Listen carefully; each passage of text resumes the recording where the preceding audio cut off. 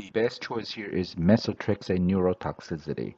Let's look at some of the features that make choice be the best answer here.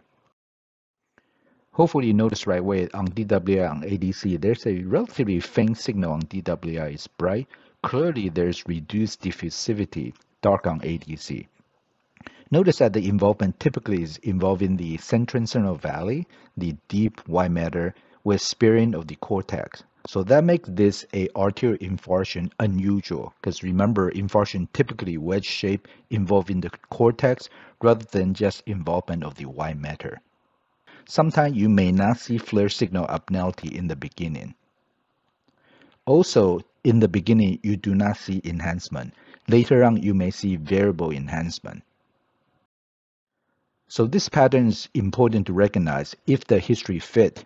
In this case, patient has ALL leukemia undergoing treatment. The patient does receive methotrexate as part of the treatment. And this is important because the early sign you may see is diffusion abnormality or restrict diffusion involving the classic location of central valley, and you may not see flare signal. The timeline typically is anywhere between 2 days to 14 days, sometimes a little bit earlier, sometimes much later. And also, symptom or finding can occur either unilaterally or bilaterally. In this case, you have a unilateral involvement. Often I see bilateral involvement. And the symptoms also can be wax and wane. This can get better, get worse, and can present one side gets worse, one side gets better, etc., etc. Again, history obviously is important. Patient, in this case, patient is receiving methotrexate treatment, especially intrathecal methotrexate. Now let's look at some other choices that do not work as well. For example, choice A, arterial infarction.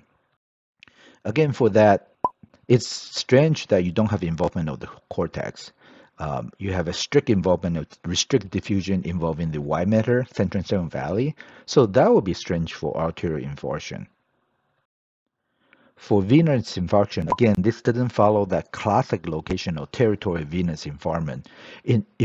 In other words, they do not really occur adjacent to a venous sinuses, such as toward the vertex, along the superior sagittal sinus, or around the temporal lobe or the inferior parietal lobe, where the transverse sinus typically drain to.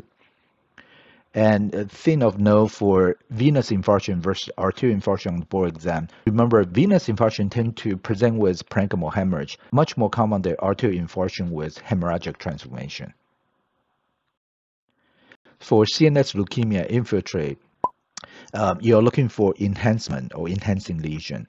They could be multifocal, or they can present like choroma, where they can be a single dominant mass lesion. This is an example of a patient, 20-year-old with ALL, which present with CNS leukemia infiltrate. Notice that there are multiple signal abnormality on flare.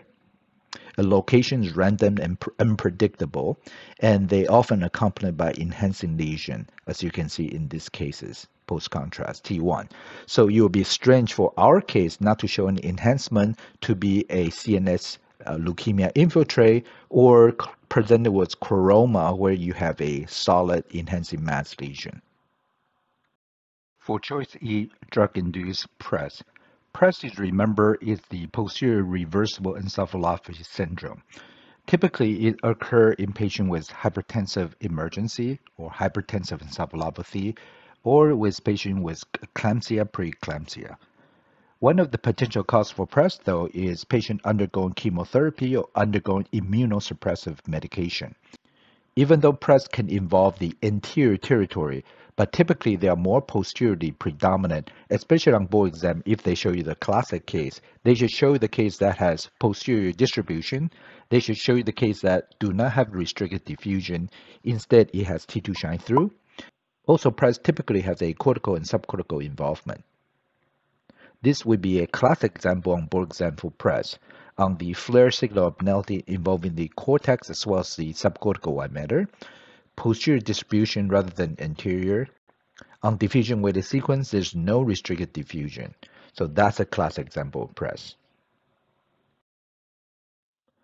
So overall, this is best for methotrexate neurotoxicity, particularly intrathecal methotrexate administration. The buzzword on board exam is that you have restricted diffusion involving the central valley.